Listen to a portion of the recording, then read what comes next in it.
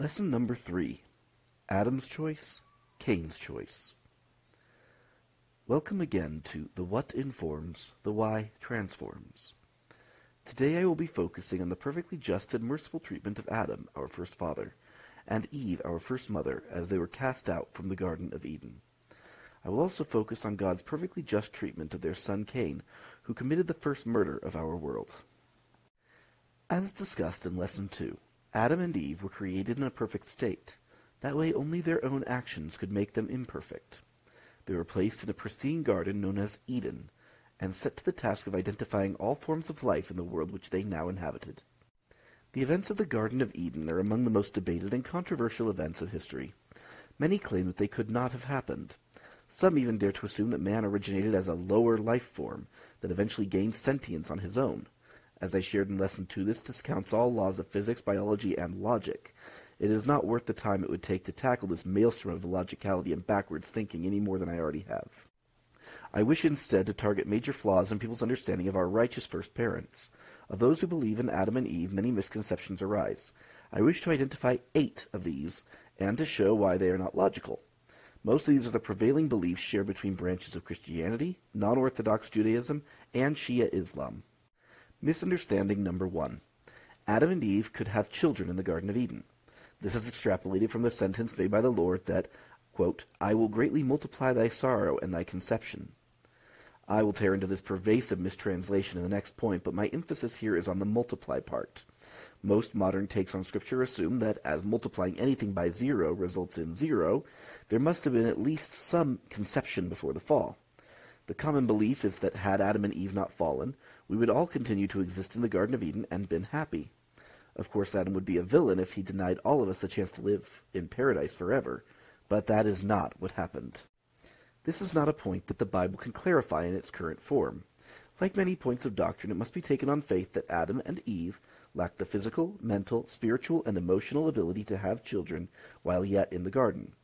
We learn from the Book of Mormon that if Adam had not transgressed, he would not have fallen, but he would have remained in the Garden of Eden, and all things which were created must have remained in the same state in which they were after they were created, and they must have remained forever and had no end, and they would have had no children, wherefore they would have remained in a state of innocence, having no joy, for they knew no misery, doing no good, for they knew no sin. But behold, all things have been done in the wisdom of him who knoweth all things. Adam fell that men might be, and men are that they might have joy. This clearly irons out in a few verses conflicts that have caused schism after schism in churches governed purely by their own logic. Misunderstanding number 2. The fall of Adam and Eve was a great sin for which all mankind is now responsible. The mere fact that we were born into the family of Adam implies that we were born with sin. As Eve was the first to partake of the fruit, she is among the earth's greatest sinners and failures. This is a tragedy of errors caused by the devil's unshakable desire to besmirch the names of 2 of his greatest nemeses, Patriarch Adam and his righteous counterpart Eve. Hearken back, if you will, earlier in Adam and Eve's tenure in the Garden of Eden, the 2 commandments that God gave to these chosen and elect souls. First, go forth and multiply and replenish the earth. And second, of the tree of the knowledge of good and evil thou shalt not eat of it. These 2 commandments, given in order of priority, stood in opposition to one another. Having no ability to have children, or even knowledge of how they could, Adam and Eve could not fulfill both commands at the same time. Latter-day Revelation makes it very clear that Satan appeared first to Adam and demanded that he partake of the fruit. Adam, seeking to follow God's commandments, refused. However, when righteous Eve was tempted, she realized that she could not fulfill the commandment to replenish the earth without violating the commandment to partake of the fruit. She chose to violate the second law in hopes of fulfilling the first. She then persuaded Adam that he could not obey either of God's commandments without following her, and the only commandment left for her to follow was to go forth and multiply and replenish the earth. Eve, by choosing to take the fruit, chose to prioritize her role as the mother of all living. Adam, by choosing to follow her, chose to prioritize his role as the patriarch of mankind. Why then, some may ask, if they were choosing to obey God's more important commandment, would Adam and Eve be cast out? The reason was simple. In the garden there was only immortality and ignorance. Like a child who has never experienced hunger or cold or sickness, they could not understand the meanings of fullness or warmth or health. Life was devoid of meaning in the garden. That partaking of the fruit brought death to the posterity of Adam and Eve was inevitable, God will not lie. He would fulfill that promise. He would, however, not punish them for sinning when, in fact, no sin had been committed. The fall of Adam is not described as a sin, but a transgression. Transgression comes from a Latin word meaning to walk across, or rather perpendicular to. Sin, on the other hand, comes from the Latin word sons, meaning guilty. The difference between the two is similar to, though not perfectly comparable to, the difference between manslaughter and murder. Manslaughter, the accidental taking of human life, is typically characterized by people acting perpendicular to the law, acting carelessly, recklessly, disobedient to laws or established safety rules. It is a tragedy, one that creates a debt to society that has to be paid. However, given time and help, the one who kills someone by accident may return a more productive member of society than before, one who chooses to be careful and follow the rules that are there to protect them. It is not the same for someone who kills in cold blood. It takes far more than tears and promises to prove that a convicted murderer can ever become a benefit to the society she or he knowingly harmed. To that end, Adam's fall had positive outcomes. It had to have a consequence, otherwise a God who is the same yesterday, today, and forever cannot be justified in punishing those who commit other crimes. He would cease to be just if he did not punish Adam and Eve for going perpendicular to his laws. However, Adam and Eve's fall would have positive outcomes. Though they could not take back their decision to partake of the fruit, they would go forward as constructive members of society. Their fall was not an accident. It was definitely acting perpendicular to God's commandment not to partake of the fruit, but its results were not exclusively negative. In fact, they were very positive, and Adam and Eve are to be extolled for bringing about these positive results, not demeaned. By choosing to obey God's first commandment to them, they were to be blessed, not cursed, admired, not spited. Though they could not understand the exact requirements of living in the mortal world, they chose this destination for themselves, and would be given what they asked for better or for worse. Their children were born mortal. This was the single heritage they gained from Adam's transgression. They have not inherited Adam's transgression as part of their own burden of sin. To Adam was promised the coming of a Savior, one who could and would take away his sins. This could only have been a joy to Adam if he had felt the heartache of having disobeyed one of God's commandments. Had he never transgressed, the idea of a Savior would have been meaningless. Likewise, as God is no respecter of persons, just as Adam and Eve were brought into the world as perfect sinless beings who had to bring sin upon themselves, all children are afforded the same right. Misunderstanding number 3. Eve was tempted to eat the fruit by a snake, and all snakes were punished accordingly. It is seen as strange by many antagonists of Christianity that the common depiction of the Garden of Eden would show an animal, in this case a serpent, as the being that tempted Eve to take of the fruit of the tree of knowledge of good and evil. There are several points to be made here. First, whether in Eden or in the fallen world we now inhabit, animals know and recognize that God who created them. They use the limited freedom of choice they have been granted to follow and obey their divine roles. Those unfortunate children who have been raised in the wild by dogs or wolves and have been brought back into human society have, without failure, mentioned the guiding force that commands and governs all beasts, and that no beast would ever dare to choose to resist. That only the direct offspring of God would choose to disobey him implies that the serpent here was in fact not an animal at all, but one of God's own offspring, in this case that angel who was cast out from the presence of God and became the devil. When taken in this light, God's proclamation to the serpent makes much more sense. Because thou hast done this, thou art cursed above all cattle, and above every beast of the field. Upon thy belly shalt thou go, and dust shalt thou eat all the days of thy life. And I will put enmity between thee and the woman, and between thy seed and her seed. It shall bruise thy head, and thou shalt bruise his heel.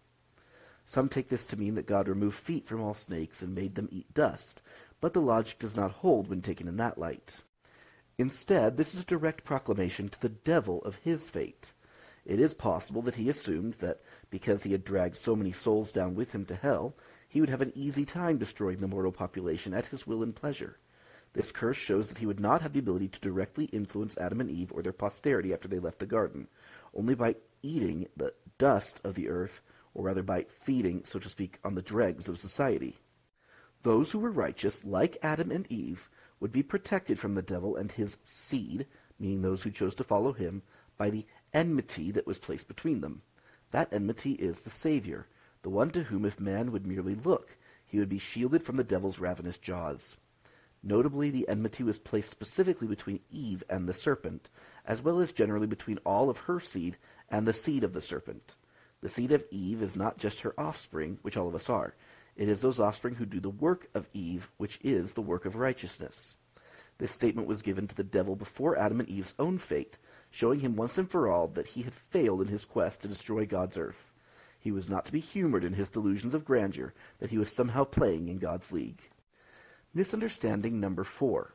That Adam and Eve were naked in the Garden of Eden and became ashamed of this after eating of the fruit is interpreted by many to mean that we should be ashamed of our mortal bodies rather than amazed at their complexity and intricacy.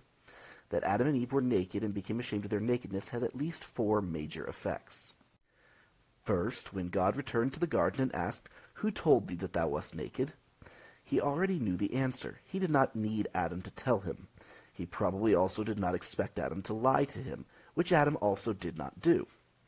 In the end, it was the shame of being naked that proved to Adam, all in all, that there had been a change wrought in his body and mind. God could have told Adam that he had disobeyed him. He could have told him to be ashamed. He did not. Rather, he allowed Adam to feel the shame of his own actions, so he, Adam, as well as Eve, would recognize that the fate that was about to befall them was just and merciful. They felt the shame and could not deny it, so they could tell that God's proclamation of their spiritual nakedness before him was just.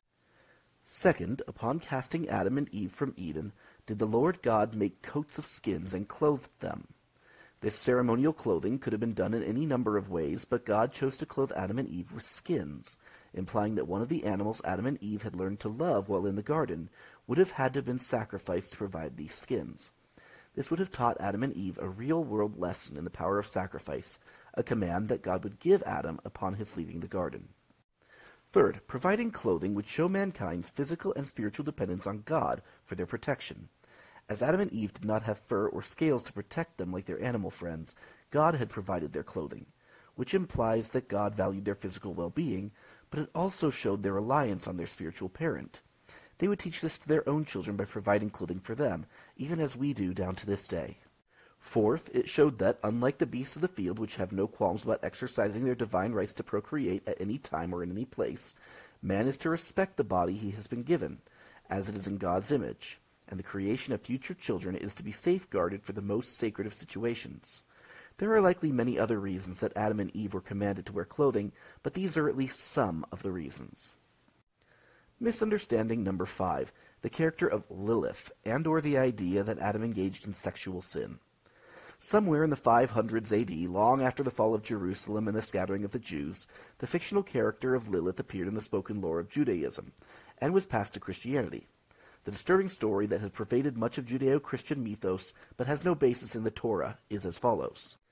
Before creating Eve, God supposedly created Lilith, a semi-demonic entity who chose to partake of the fruit right away. When Adam rejected her advances, she left the garden and procreated with the beasts of the field. After Adam and Eve fell, the story says that Adam stayed with Eve for a time until after the birth of Cain and Abel, but then grew sick of her since she had persuaded him to fall, and sought out Lilith. With her, he supposedly produced a race of demi-humans who would be the primary inhabitants of the antediluvian world. Other theories exist about the fruit of knowledge being fornication, among other things. That Adam and Eve were married before entering the garden is supported by Josephus and restated by latter-day revelation. This puts to shame any theorists that suggest that Adam and Eve could have engaged in such base practices. That Adam and Eve engaged in sexual activities is undeniable, but it was within their right as a couple married under the proper authority, in this case, the authority of God himself. It is also clear through latter-day revelations that Adam chose to fall so that he and Eve could be together.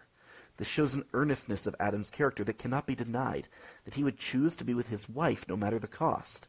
That he could leave her later for a sexually driven temptress is further machinations of the devil to decry his character as a man of righteousness who kept the law of chastity all the days of his mortal probation.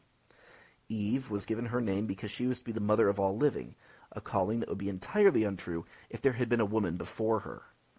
The fact that all people of earth were the offspring of Adam and Eve also clears up some of the writings in the Apocrypha that have been viewed as doctrine by many, that the sons of Adam and the daughters of Eve engaged in incestuous relationships. Incest is generally understood as sexual relations between related peoples, which is grievous to society. An unspoken part of that definition, however, that is most grievous to the Lord is that incest is typically physically and emotionally abusive in nature. This is the view of most of the world of the posterity of Adam and Eve, and it is false doctrine. Among the children of Adam, of whom there were many, this abomination would not have been the status quo, as there were no other potential choices. They were taught by their loving parents to love each other and value their covenants with each other. Their genes were not yet subject to passing on destructive mutations through what is modernly called inbreeding. If there was any abuse committed from a husband to his wife or a wife to her husband, that is answered on their heads, not the heads of the whole human family. There was no Lilith, so there was no unholy offspring of Lilith. So there was no sexual sin committed by the righteous posterity of Adam in marrying their close relatives. God has never and will never turn a blind eye to incest or sexual abuse. Misunderstanding number 6. Many believe that Eve cursed all women who followed her to feel immense pain in childbearing.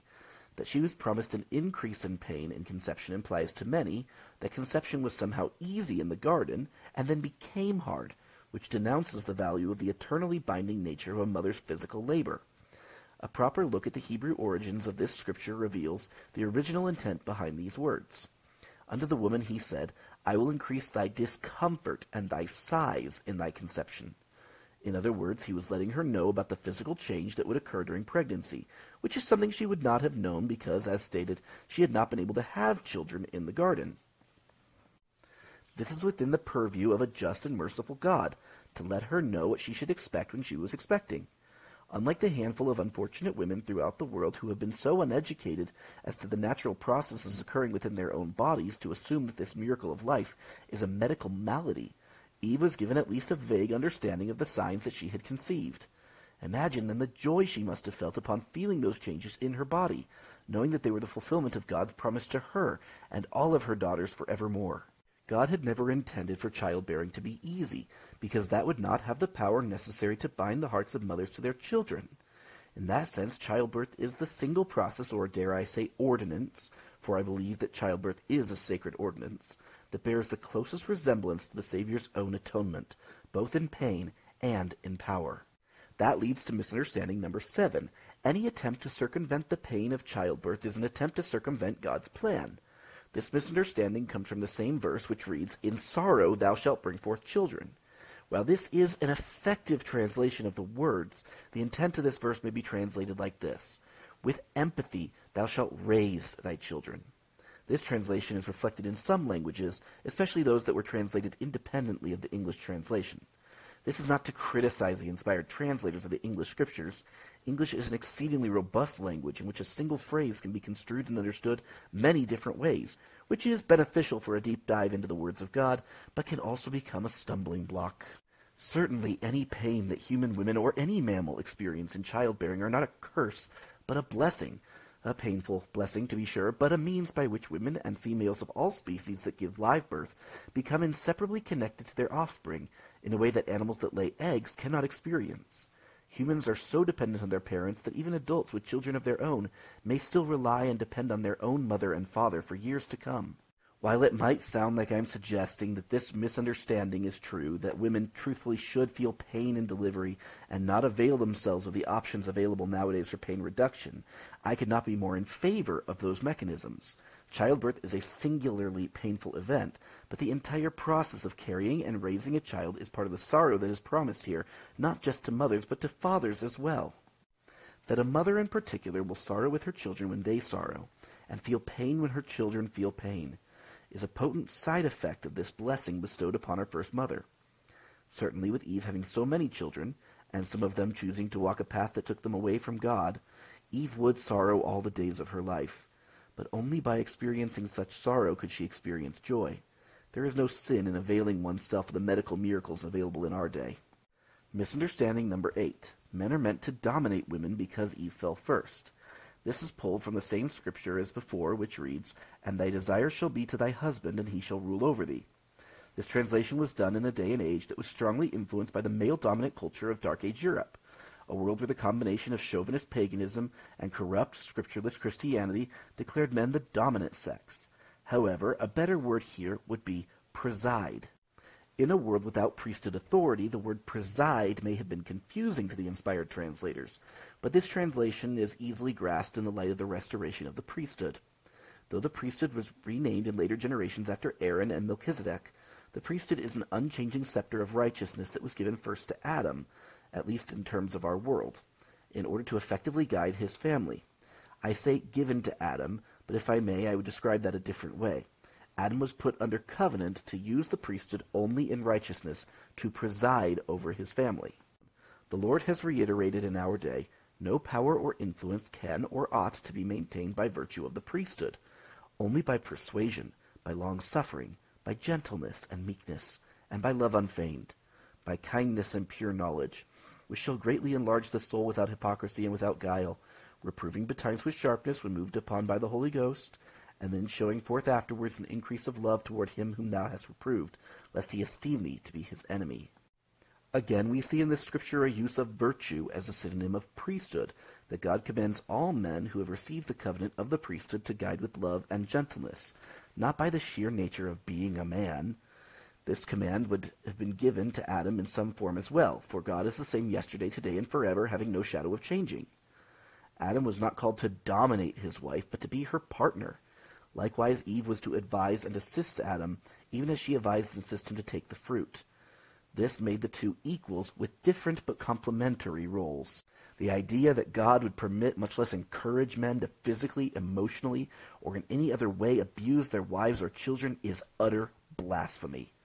It is so endemic of our society, this broken and twisted mentality that men have the right to punish or hurt women or children, that 15 inspired prophets of God have signed their names to this proclamation, and many others have added their testimony since. We warn that individuals who violate the covenants of chastity, who abuse spouse or offspring, or who fail to fulfill their family responsibilities will one day stand accountable before God. This is not only addressed to men, as spousal and child abuse are not unique to men.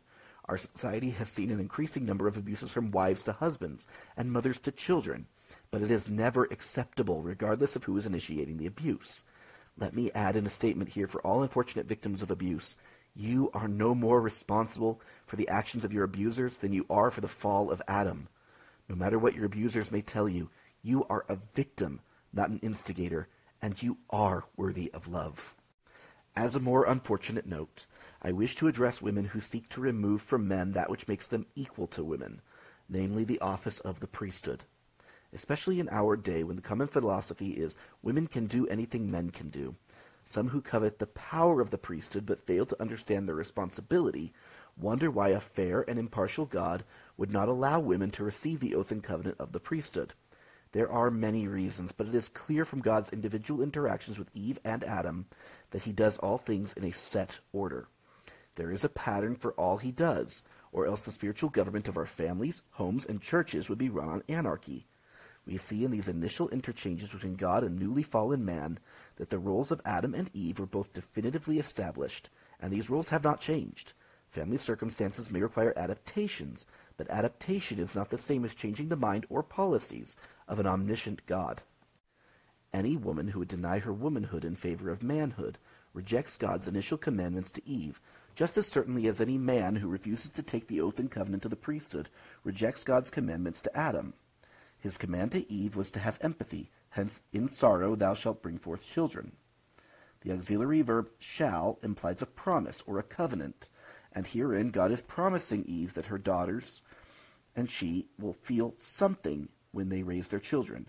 That same something is promised to man when he shall rule over thee.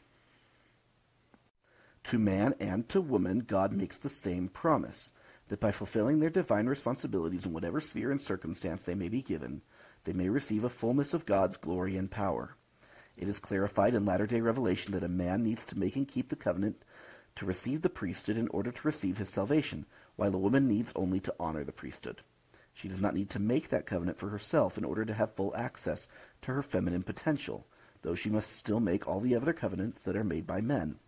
This is true for the married and the single, the fertile and the barren, the old and the young, the mother, the grandmother, the sister, the aunt, the cousin, or any other relationship she may possess, for all races and all creeds. Is this a blessing that was given because Eve was the first to make the righteous decision to partake the fruit? Only God knows his reasons. These are only a handful of the falsehoods believed and espoused by those who teach the word of God without authority. Some may say that the doctrine of the Church of Jesus Christ of Latter-day Saints cannot be true because it is not the dominant viewpoint. An adage suggests a million voices can't be wrong. If the whole world is so demeaning of Eve as a naive and foolish woman, and Adam as a blind follower, how so could it be untrue? Among Satan's most personal tactics is to sully the reputations of his enemies. Adam and Eve were two of the biggest chinks in Satan's plan. He went all in on the chance that if they partook of the fruit of the tree of knowledge of good and evil, they would surely die. He knew enough of the plan that he knew that Jesus was to come from the descendancy of Adam and Eve. If they were to die, they could not have children, and, as such, Jesus could never come. It would have seemed an instant and ultimate win worthy of Satan's personal involvement. Satan never supposed that God, whose time was infinite, could use time to his advantage to fulfill all of his promises. Adam and Eve certainly did die, but not for many, many years by earthly standards, giving them more than enough time to fulfill God's other commandment to go forth and multiply and replenish the earth. That Adam and Eve could go on to become the parents of mankind, even in spite of the guarantee of death, stymied a plan that Satan was confident would work. He used his best tactics, his most persuasive arguments, his best half-truths. He convinced Eve to partake of the fruit. Victory was guaranteed, and yet somehow he still lost. In fact, not only did he lose, it was only because Eve took of the fruit that she was able to fulfill her destiny as the mother of all living, and that Jesus was able to come from her line. Satan's masterful plan turned out to be his own absolute defeat. This loss consumes Satan to this day. Every descendant of Adam and Eve who lives does so because of the very difficult decision that Adam and Eve made to fall and become mortal so they could have children. One of the cornerstones of Satan's plan was proven at once to be a cornerstone of God's plan. In one fell swoop, God proved himself more powerful, more intelligent, more capable, more everything, leaving Satan as the loser in every contest, and God wasn't even competing. Satan, who chose to have no redeeming qualities of his own free will, simply cannot handle the fact that one of his best-laid plans could turn around to become such a victory for his eternal adversary. Filled with bitterness and hatred, Satan has worked around the clock for 6 millennia to besmirch the reputation of Adam and Eve, who were integral in one of his greatest failures. It is difficult to besmirch God or the Savior, though Satan certainly tries. But Adam and Eve were mortal, making them targets that he can easily and relentlessly attack again and again. One may ask, if Satan had been a son of the morning, as it is said, how could he have missed the boat on this one? How did he not understand that God could and would make his plan work? How did he not understand that his best-laid plan to push mankind down to the depths of hell forever would become one of the major stepping stones for mankind's eternal progression? The answer comes from the loss of light. We see it with mortals, those who once joined with the congregation in singing, "I know that my Redeemer lives," begin to toe the line into sin and, in time, cannot even remember who or what a Redeemer is. This has happened again and again, so much that it is an undeniable and incredible phenomenon that can only be described as miraculous. This miracle is among God's greatest mercies, to remove knowledge from those who will be damaged by it in the future. God's judgments are just and merciful. They will not require that everyone be judged for the knowledge of the smartest or the wisest. He judges each individual by his or her knowledge and wisdom. The more knowledge and wisdom one has, the firmer the judgment. God loves his children enough to permit them to not have the knowledge that would condemn them more than they desire. We will see that later with Cain. We also see it with Satan, that his once vast knowledge has been reduced so that he cannot have the level of influence he could have had if he knew everything. That Lucifer, a son of the morning, could lose so much light as to be so completely defeated, to know that he was so completely defeated yet could do nothing about it, must sting something fierce. There are many minor reasons that people assume that members of the Church of Jesus Christ of Latter-day Saints are simply grasping at straws. Ignorant critics attack minor aspects of church doctrine that they lack the knowledge or experience necessary to grasp.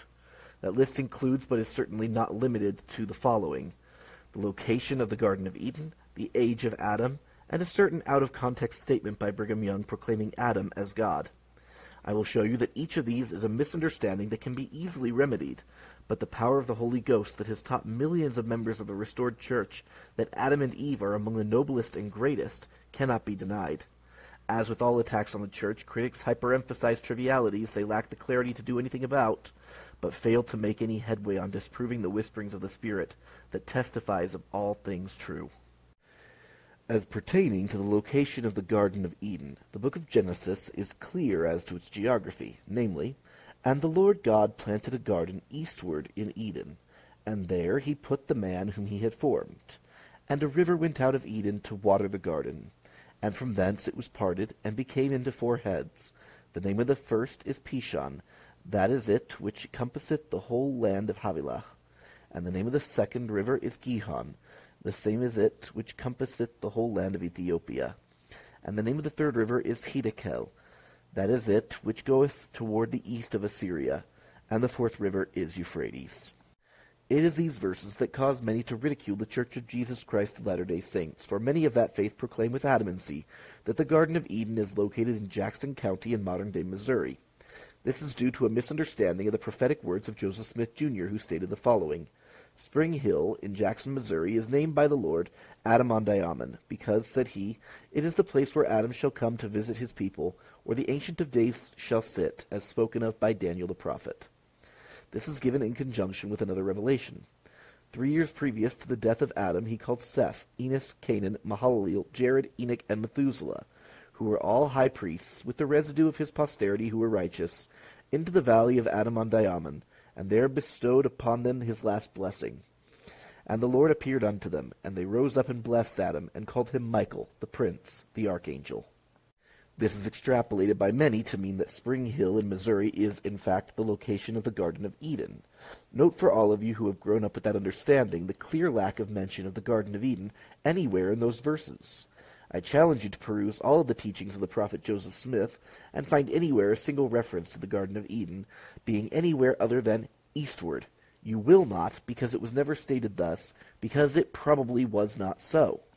Ultimately, it does not matter to our salvation to know the exact location of the Garden of Eden.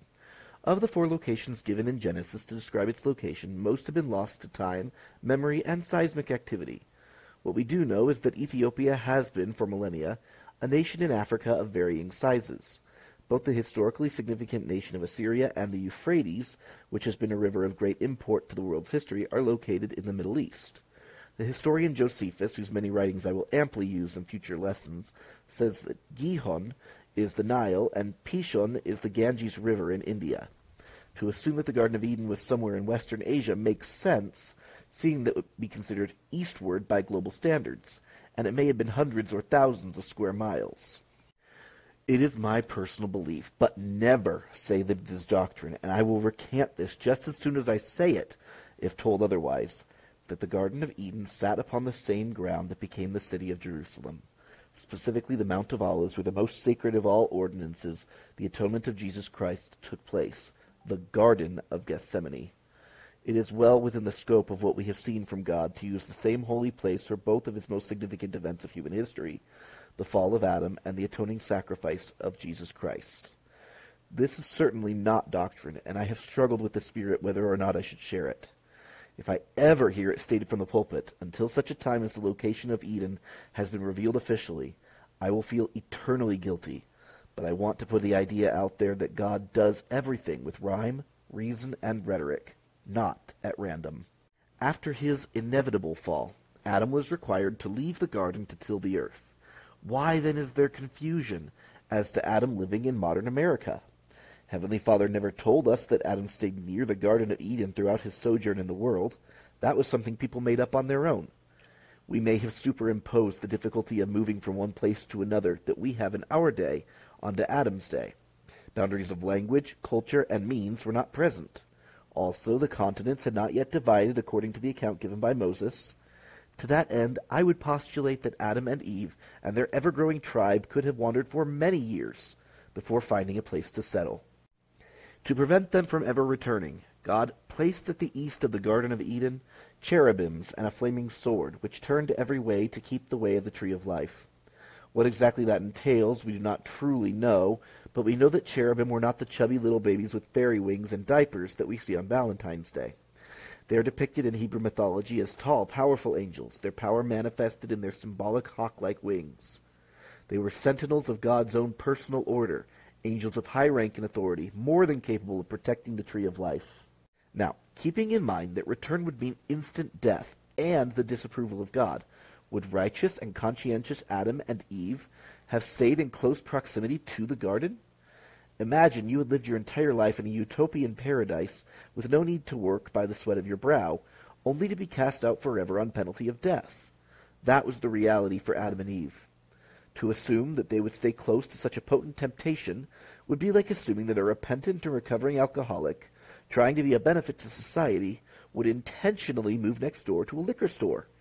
Is it possible? Yes, at least in our modern world. Is it practical? No, especially since Adam and Eve had a whole new world to explore. That is probably what they spent years doing, exploring, charting, mapping the world. Adam, as I mentioned before, was the pinnacle of human intellect. He had much to learn, explore, and do. He would have likely traveled much, tested the quality of the soil in places where he had sojourned, planted appropriate foliage, taken account of local fauna, named the landforms, mapped them out, maybe invented a tool or three along the way to help him do his work. This is not dissimilar to the role he had in the Garden of Eden, to name and identify all animals.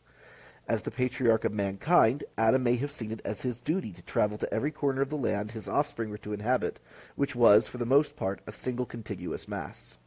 During this time, the Lord's command to multiply and replenish the earth would not have been forgotten. Adam and Eve had to figure out all the vicissitudes of childbearing and child-rearing.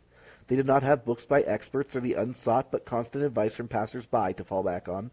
There were no hospitals, no midwives, no obstetricians, no epidurals. Anything Adam and Eve discovered would have been entire news to the entire world. It is likely that Adam and Eve had many children during their journeys, and it is entirely possible that some of these children chose to stay behind in one place or another. Tradition unfounded in Scripture stated that Adam had 33 sons and 27 daughters, a total of 60 children, which is already an enormous posterity. For all we know, there may have been many more than that. It is unlikely that all 60, or however many there were, stayed in one place when there was so much space for them to spread out. That Adam and Eve eventually established residence is not entirely clear, but they did establish a place of worship at Adam-on-Diamond. This place, which is in the modern state of Missouri, was of great import to Adam and all of his posterity, including us. The idea that Adam-on-Diamond was as far as Adam could get from Eden makes sense. After all the effort it took Adam to get away from the garden, the temptation to return would have been kept at a minimum.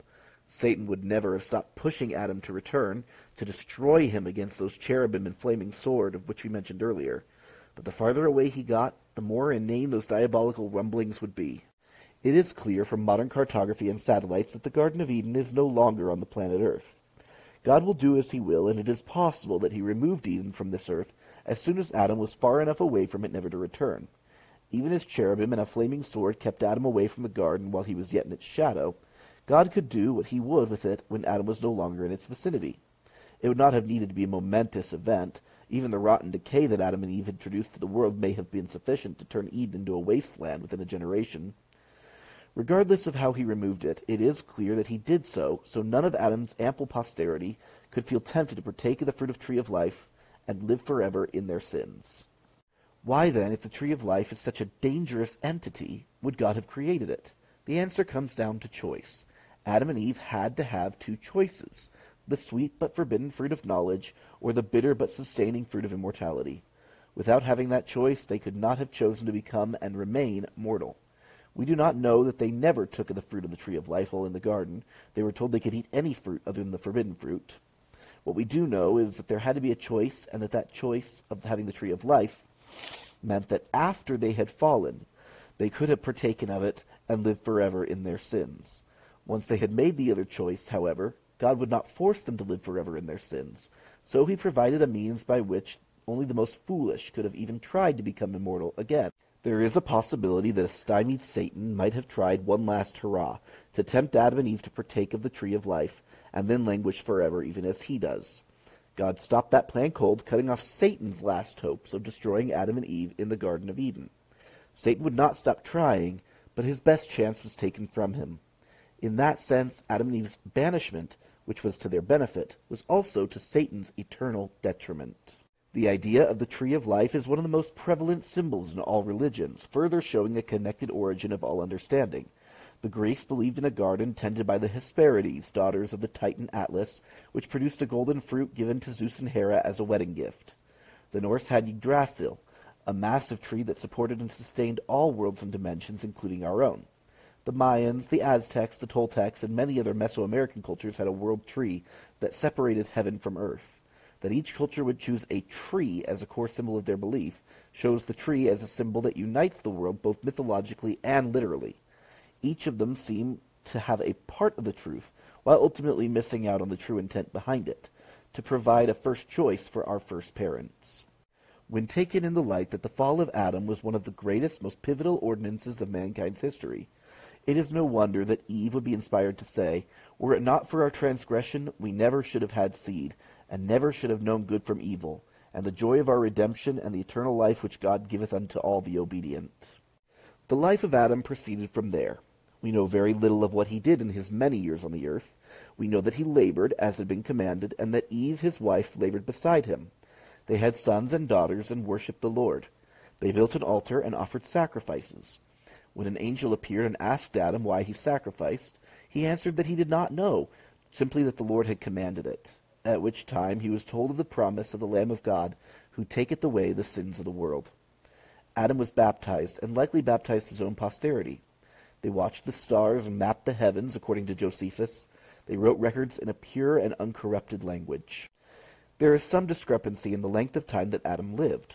In the book of Genesis, as well as the Lord's own words to Moses that Joseph Smith was privileged to learn firsthand, it is stated that Adam lived 930 years.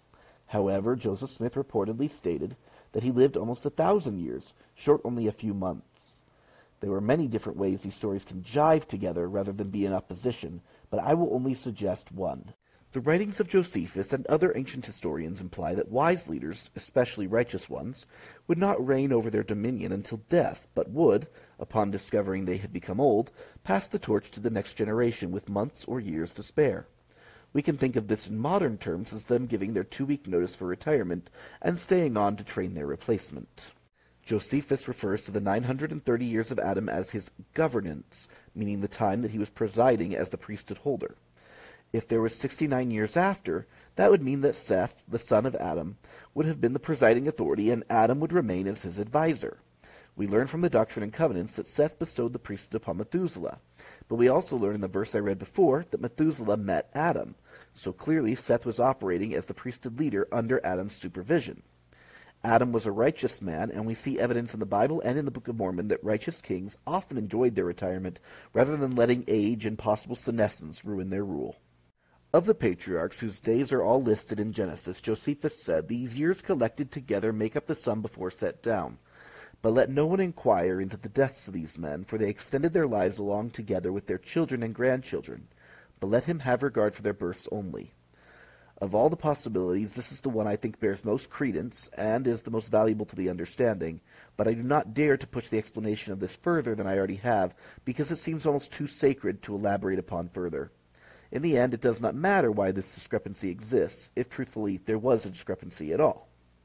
Another discrepancy that gets just as much flack, but is equally meaningless for the sake of argument, is the statement made by Brigham Young that Adam is our father and our God, and the only God with whom we have to do. Some view that as a statement that Brigham Young believed Adam to be the same as the God of Israel, and denounce his status as a prophet of God because of this. It is important to recall that Brigham Young had, along with Joseph Smith and others, studied the Bible to great extent. The word Adam is used in the Hebrew Bible as a name for God, because Adam means man in Adam's own language. The man Adam was the quintessential man, thus being named Adam. In this way, the Hebrews, whose language was very different from Adam's own, acknowledged God as having the form or appearance of a man, not of an ox or a crocodile or a falcon or a dung beetle, like their one-time Egyptian masters believed. This is a manifestation and shortening of God's title, Man of Holiness, a title shortened by transcribers of the Torah as Adam, to avoid the possibility of taking the Lord's name in vain, despite that word not having the same meaning to them as it did to Adam himself. It is also notable that Adam, even as all who remain faithful to their covenants, was promised eventual godhood through our Lord Jesus Christ. Thus Adam will, someday, be ordained to the office of God in the priesthood, with a lowercase g for our world, but an uppercase G for whatever worlds he created, with power and responsibility thereof, only over his sector of the universe, not over the sector of the universe ruled by our beloved Father. Another minor discrepancy that acts as an effective segue is that many believe Cain to have been Adam and Eve's firstborn. That Adam and Eve had many sons and daughters, and their sons and daughters had many sons and daughters before the birth of Cain, is implied by the Scriptures. It is likely that, until that point, Adam had, by inspiration, ordained many of his sons to the priesthood, specifically to the office of high priest. That his sons would have needed to make that covenant in order to obtain salvation would have been clear to Adam, himself a priesthood holder and a prophet of God. The time came that Cain was born, and he eventually received the oath and covenant of the priesthood. Sometime later, Adam and Eve had another son whom they named Abel, who would also become a high priest. These sons, like all of Adam's sons, had been commanded to offer sacrifice in symbolism of the sacrifice of the only begotten of the Father. Abel raised sheep, while Cain raised crops. When the time came to offer sacrifices, Abel offered, as commanded, a newborn and unblemished lamb. Cain offered produce. God accepted Abel's sacrifice, but not Cain's. Whatever feelings of hatred toward Abel that Cain already had, and had allowed to fester in his heart, were magnified in that moment. The question may be then asked, if God knew that Cain raised needed crops instead of helpful sheep, why then would he not have accepted Cain's offering? Later offerings in the book of Exodus require the sacrifice of produce, so why was Cain's offering rejected at this time? At least 5 reasons can be extrapolated from the book of Genesis in the Old Testament and the book of Moses in the Pearl of Great Price. 1. Satan commanded Cain to offer this sacrifice. This is clear from the book of Moses. His reasons could not have been good, but we know that this was at least the start of Cain's demented reasoning. All the other reasons are subject to this one. 2. The sacrifice that Cain was to perform was not a harvest sacrifice or a sacrifice of gratitude. It was a sin offering. A sin offering requires the shedding of innocent blood. In reality, no animal is pure enough to be used as a sin offering, save only Jesus himself. So the sacrifice is purely symbolic of the atonement of Christ.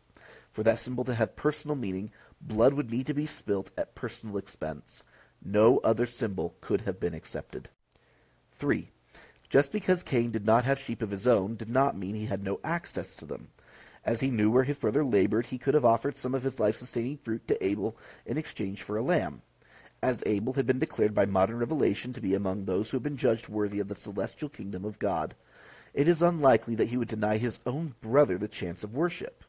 It is clear that Cain did not put forth the effort to obtain the required sacrifice. 4. Cain did not offer his produce out of a desire to follow God's commandments. He did not have a broken heart or a contrite spirit.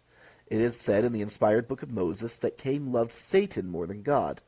He offered sacrifice not out of sincerity, but as a way of appeasing God. He may even have had the intent to deceive God into thinking he was offering true worship when, in reality, he was going through the motions. 5. The exact words given for Cain's sacrifice in the inspired book of Moses were, Cain offered of the fruits of the ground. This may be reading too far into this verse, and if I am told so by one with authority, I will happily withdraw my analysis of this verse. But as it was initially written in English, and English is a dynamic language, this may be possibly interpreted as follows. Cain went around his field, found fruit that fell on the ground, and offered some of that. If any of these extrapolations are true, it would show that Cain's sacrifice was not only half-hearted, but perhaps even dismissive of God's requirements. At this point, the ultimately Spartan book of Genesis reads as follows. And Cain was very wroth, and his countenance fell. And the Lord said unto Cain, Why art thou wroth? And why is thy countenance fallen? If thou doest well, shalt thou not be accepted? And if thou doest not well, sin lieth at the door. And unto thee shall be his desire, and thou shalt rule over him. The him referred to here is Satan, and to rule over him would mean Cain would be cast into Satan's own eternal prison, the realm called by the Church of Jesus Christ outer darkness. Continuing, it reads, And Cain talked with Abel his brother. And it came to pass, when they were in the field, that Cain rose up against Abel his brother, and slew him. And the Lord said unto Cain, Where is Abel thy brother? And he said, I know not. Am I my brother's keeper? And he, the Lord, said, What hast thou done? The voice of thy brother's blood crieth unto me from the ground. And now art thou cursed from the earth, which hath opened up her mouth to receive thy brother's blood from thy hand. When thou tillest the ground, it shall not henceforth yield unto thee her strength. A fugitive and a vagabond shalt thou be in the earth. And Cain said unto the Lord, My punishment is greater than I can bear. Behold, thou hast driven me out this day from the face of the earth, and from thy face shall I be hid, and I shall be a fugitive and a vagabond in the earth. And it shall come to pass that every one that findeth me shall slay me. And the Lord said unto him, Therefore whosoever slayeth Cain, vengeance shall be taken on him sevenfold. And the Lord set a mark upon Cain, lest any finding him should kill him. This bare-bones account we have in the Torah does not encourage a view of a just and merciful God. Many I know personally have interpreted the takeaways of this account as follows. Cain's sacrifice was not accepted, so he became jealous. He killed his brother in a moment of passion. God judged him harshly and gave him a skin of blackness that his descendants bear to this day. This view distances God from man as a partial God who picks and chooses those who fit arbitrary characteristics over those who commit crimes of passion in the spur of the moment. The Apostle John, in one of his general epistles, clarified that Cain was not ignorant of his actions. Said he, Not as Cain, who was of that wicked one, and slew his brother. And wherefore slew he him? Because his own works were evil, and his brother's righteous. The Book of Mormon supports that Cain did not stumble into murder by accident. He was no primitive man who did not understand the consequences of his actions. To quote the Book of Ether, and I mention a name from that book here for reasons that will hopefully be clear later, And Achish did administer unto them the oaths which were given to them of old, who also sought power, and which had been handed down even from Cain, who was a murderer from the beginning. And they were kept up by the power of the devil to administer these oaths unto the people, to keep them in darkness, to help such as sought power to gain power, and to murder, and to plunder, and to lie, and to commit all manner of wickedness and whoredoms. This adds an entirely different lens by which we must view Cain. He was a priesthood holder, entitled to all the powers and privileges of that office. Cain was not just angry that God rejected his sacrifice, he was angry that he had not accepted it. That sounds redundant, but there is a key distinction between the two. Cain had hoped that by putting forth the bare minimum of effort, he could do what he wished to do on the earth according to the natural man, keep his best goods for himself, and still manage to claim the same glory as his father and brother. He had not been able to win any cosmic brownie points by putting forth an inferior offering. God knew more of Cain's intentions than Cain supposed, which made Cain a great target for Satan. After all, Satan had underestimated God too, and as they say, misery loves company. We do not know how much time passed between Cain's failed sacrifice and the murder of his brother Abel. We do know that Cain turned his heart from God to the devil, who promised him what is vaguely referred to in Genesis as his, meaning Satan's, desire. Satan then passed to Cain, and, as well we learn in the book of Moses, those who were with him, including Cain's own wife, the rites of the secret combination, his own perverted twist on the sacred ordinances of God. Like the holy ordinances that Satan attempts to counterfeit, there is a sign of a covenant and a promise made in the act of joining a secret combination. But unlike a priesthood ordinance, which promises eventual blessings to those who keep the covenant, secret combinations require an immediate toll from those who fail to live up to them. Satan, having no body of his own, promised Cain, and we know of no other to whom he has specifically made this promise, the chance to rule over him forever in his eternal punishment. As Cain had been born into this world, he was promised a resurrection through Jesus Christ. But if he turned away from Christ, even as Satan had, he would end up in the same abyss, as the only one there to have a body. That would make him the absolute master of Satan and all of his angels, as anyone with a body has infinitely more power than someone without. It is widely stated that the denial of the Holy Ghost is the sole unforgivable sin. This is true, but it is also not well understood just how far one has to push to be guilty of that sin. Like Lucifer in the world before, the only people who can possibly receive no glory at all, but be cast out to exist in eternal darkness, are those who intentionally chose to do so. Rejecting the Savior, knowingly committing sins, and even going against the promptings of the Spirit are actions for which there is spiritual condemnation, but none by itself is as serious as the unforgivable sin. The reason that sin, the sin of denying the Holy Ghost after he has power over you, is unforgivable, is because it is the desire of the individual not to be forgiven. Cain knew fully well what he was doing, and intentionally chose not to take back what he did. He endured to the end, in a sense, but in a dark way, a way contrary to God's will. Cain, and it is possible no other in the history of this earth, though I spare my judgment, chose to never be forgiven. Just like Lucifer, he spat on the hand of the Savior and told him that he would never repent even if given the chance. There have been murders, even premeditated fratricides like Cain committed, that have led to a guilty conscience and deep repentance. There have been cultists who plot in the dark and try to take power, who later turn away from the darkness they swore to serve. The crime Cain committed was far worse. He promised to forego the right to repentance forever, no matter the personal cost. It could not have been a single event, but a lasting, repeated offense, remembered with pride every day of Cain's mortal life. He chose the personal and eternal cost entirely on his own. The devil persuaded him, but in the end, the choice was his. The devil offered Cain his own kingdom. Cain agreed that it was better to be the king of hell than a prince in heaven. His pride brought him to commit the murder of the righteous Abel, not because he was angry and did not know better, but because it was the price Satan demanded for his prize that he was going to award Cain.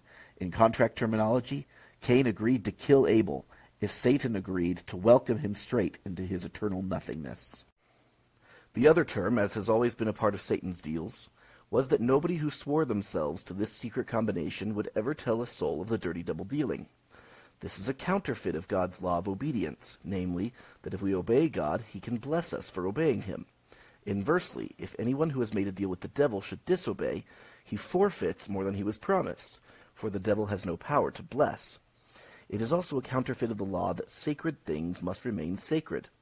The devil blurs the line between sacred and secret, and convinces people that anything too sacred to share must inherently be evil, all the while telling those who engage with him in secret pacts that their promises are sacred.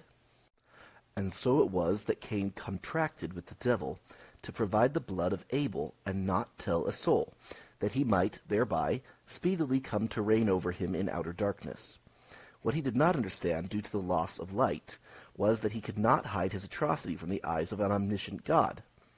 When God asked him where Abel was, he was caught between a rock and a hard place. He could lie to God and possibly have his promised coronation as king of hell stripped out from underneath him, or he could break his oath to the devil, tell God, and definitely lose out on his promised title, the only thing Satan could truly promise him. His answer, "I know not, am I my brother's keeper?" may not have been a total lie. He had probably disposed of Abel's body such that he could not be certain where the body was. After all, hiding the evidence is homicide 101, and as I said, Cain was no caveman. He was a man of perfect understanding, else he could never have fallen so far. At the same time, he did not break his oath to keep the murder secret. God then curses Cain in 3 ways. First, the land will not bring again her strength, meaning he can no longer farm or live off of the produce he grew. This seems extreme, but Cain had used the fruit of the earth to mock God, and God would not allow Cain to mock him further. This may sound petty, that God demands we not mock him, but, like all of his commandments, this is for us, not for him. Us mocking him amounts to exactly nothing as far as his power is concerned, but it does significant damage to our receptiveness to the Holy Spirit. Second of God's curses against Cain, no man could slay him. This also means that he could not slay himself. We see, after Judas Iscariot's betrayal of Jesus, that the man hung himself in a field, purchased with the filthy lucre he obtained for his betrayal. This may not have been out of guilt. Elder James E. Talmage suggests that it might have been Judas's way of going to be with his eternal master. He suggested this as a theory, not to judge Judas, but it does add a question to Cain's story. Was Cain prevented from killing himself so that he would have to experience his guilt for the remainder of his days, never experiencing the absolution the devil promised him? Third, a mark was put upon Cain so nobody would dare to kill him. This was not, again, to protect Cain. He had forsaken God's protection forever. It was to force him to continue in his sins with no hope of relief from guilt.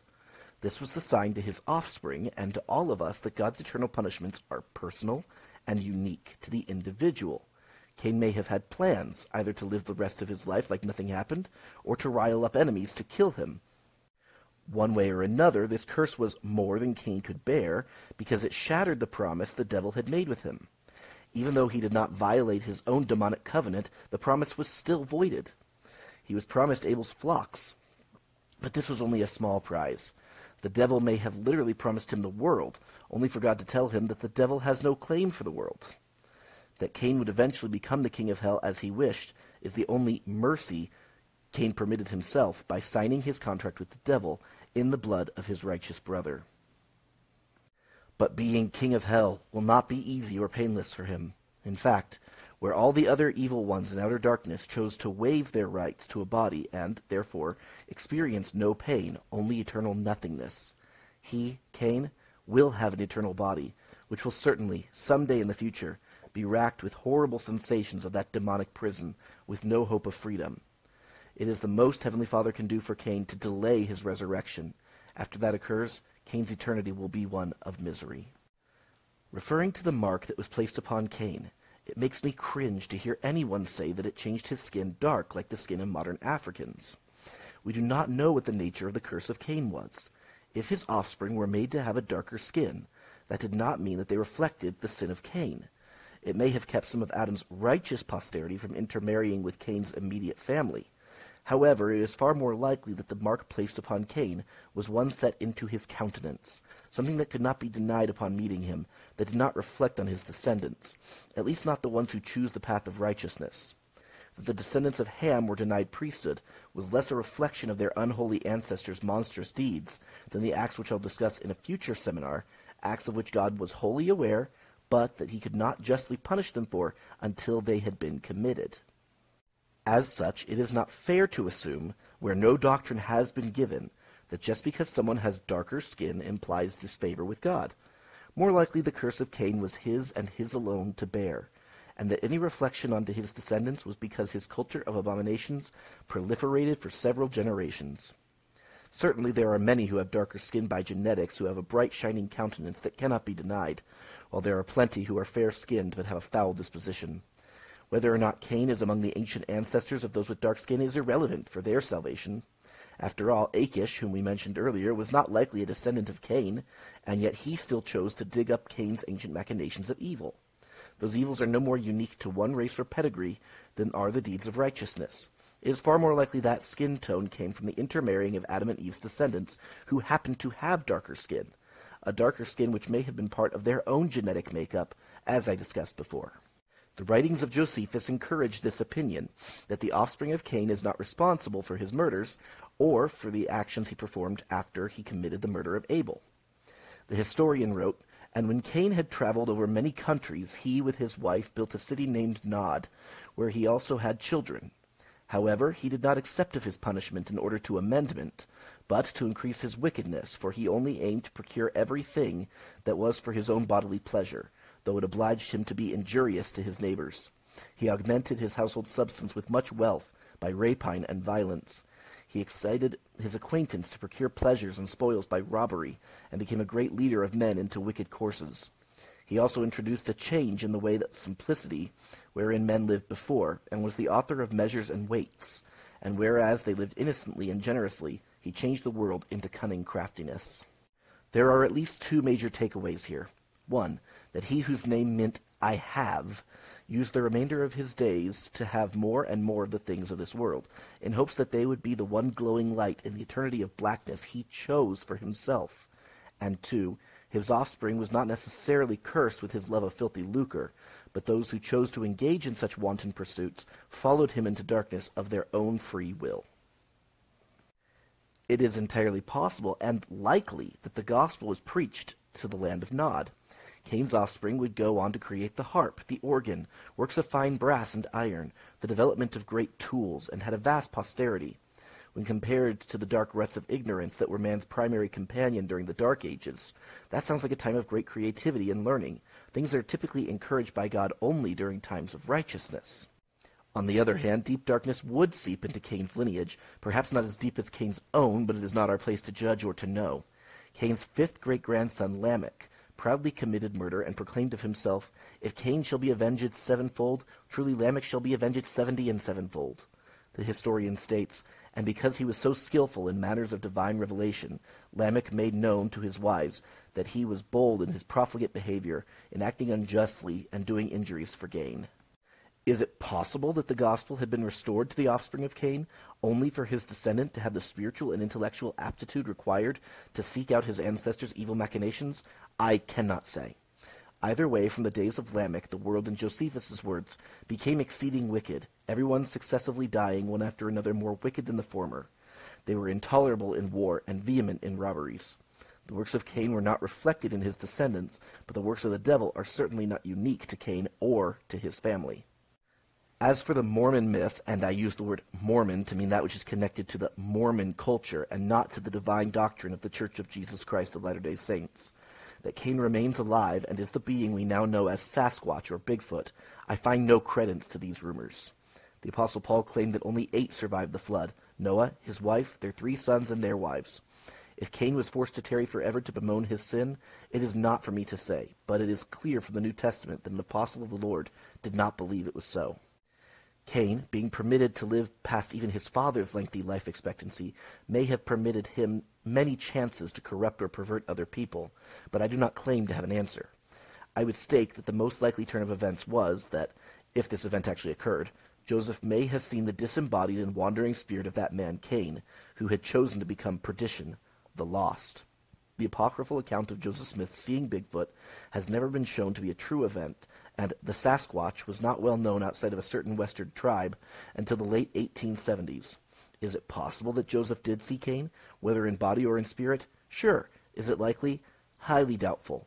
Is it worth staking salvation on? Not a chance. One thing is clear, however: Cain was no ordinary person. He was a man of keen intellect who had been found worthy to be ordained to the priesthood. Only by making divine contracts with the Almighty, understanding them completely, and then intentionally perverting those covenants by signing on with the devil, could Cain have fallen as low as he did. That Adam felt regret for his son's state is clear from his future actions. Though having many sons, he did not bestow the priesthood on another of whom we are aware until he, Adam, was 400 years old. That son, Seth, received the priesthood at his father's hand only after his appearance and mannerisms proved to be those of his father. This shows that Adam became much more conservative about the distribution of that ordinance. A look at the chronology presented in Doctrine and Covenants, section 107, implies that the priesthood was then passed on by Adam's direct approval, and only those who were found worthy were allowed to be ordained to it. He personally bestowed the priesthood upon Seth, Enos, Canaan, Mahalalel, Jared, Enoch, and Methuselah at his sacred place in Adam-on-Diamond. Many of them he did not ordain until they were hundreds of years old, after they had proven themselves worthy of the high priesthood. He may have allowed other ordinations, but that he would personally be responsible for ordaining his great-great-great-great-great-grandson shows that he had some vestige of control over who was to be ordained. He could not have another Cain on his hands. He would not see his own offspring destroyed by the covenants they made, even if it meant temporarily denying priesthood to his less righteous posterity. To some, the priesthood was withheld until such a time as they proved their worth, with Jared receiving the priesthood chronologically after his son Enoch. That Lamech, the righteous son of Enoch and father of Noah, not the descendant of Cain mentioned earlier, was ordained under the hand of Seth and Noah under the hand of Methuselah, shows that the tradition of only the highest patriarch ordaining their descendants to the priesthood continued into this world's 3rd dispensation, a period of at least 1,500 years. Considering how far the children of men could have spread, and that Adam kept such close control over those who would be ordained to the office of the high priesthood, shows that Cain's choices left deep scars on him, but scars do not imply personal wickedness. To conclude, the what informs, the why transforms. The what? Adam and Eve chose to fall, and so did Cain. The why? Adam and Eve were selfless and noble, choosing to forsake painless immortality for the sake of having an eternal family. Cain also chose to fall, choosing to go against his priesthood covenant for the sake of his own craven desires. God was perfectly just in both cases, and perfectly merciful too, permitting both parties to choose liberty and eternal life through the great mediator of all men, or to choose captivity and death according to the captivity and power of the devil. I close this account in the name of the Savior, even Jesus Christ. Amen.